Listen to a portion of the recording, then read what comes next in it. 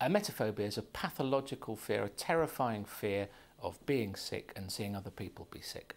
Well, research suggests that 4 to 5% of a general population have it, which means in the UK somewhere around 3.5 million people, 3.5 million sufferers, about 90 to 95% of which are female.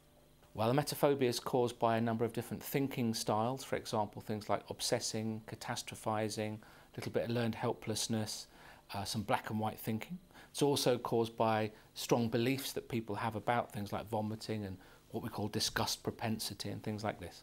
Most other treatments aren't particularly successful in treating emetophobia for a number of reasons. One, emetophobics generally have quite high social anxiety, so don't particularly like talking about it. Most GPs, most doctors have never heard of emetophobia. Secondly, the thinking styles and the belief systems and the habits surrounding it are really quite extreme, and most types of therapy are far more general than that.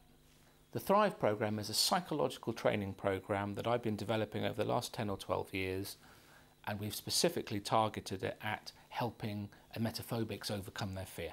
The Thrive program for emetophobia is particularly successful because we are addressing all the issues, all the thinking styles, all the beliefs that an emetophobe has that causes their particular phobia. Also, there are some insights within the Thrive program that cannot be found elsewhere in normal psychology or traditional CBT. To find out more, just visit our website, which is emetophobia.co.uk, or look us up on Amazon.